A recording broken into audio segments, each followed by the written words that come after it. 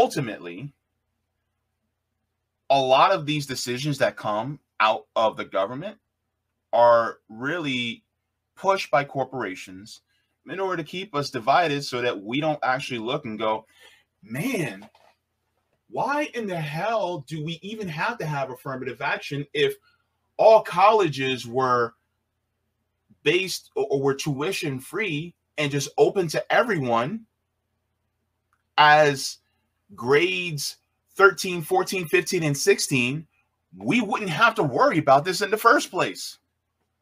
Maybe, just maybe, if college was made available without having tuition and it was available for everybody, we wouldn't have to do this.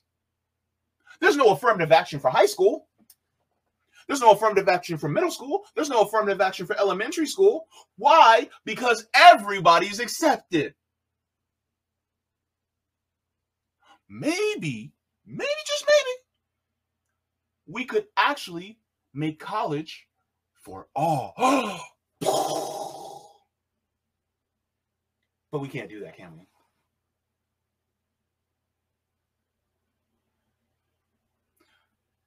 Higher education for all, free at the point of service, tuition free. Why not? Why can't we do that? We did it before. Why can't we? That would take away the entire... Look, if you're against affirmative action, then fine. Make college tuition free for everybody. If you're for affirmative action, make college tuition free for everybody. And everybody gets in. And everybody can pass. And if you pass high school, you are eligible for college. Boom. That's it. That's all.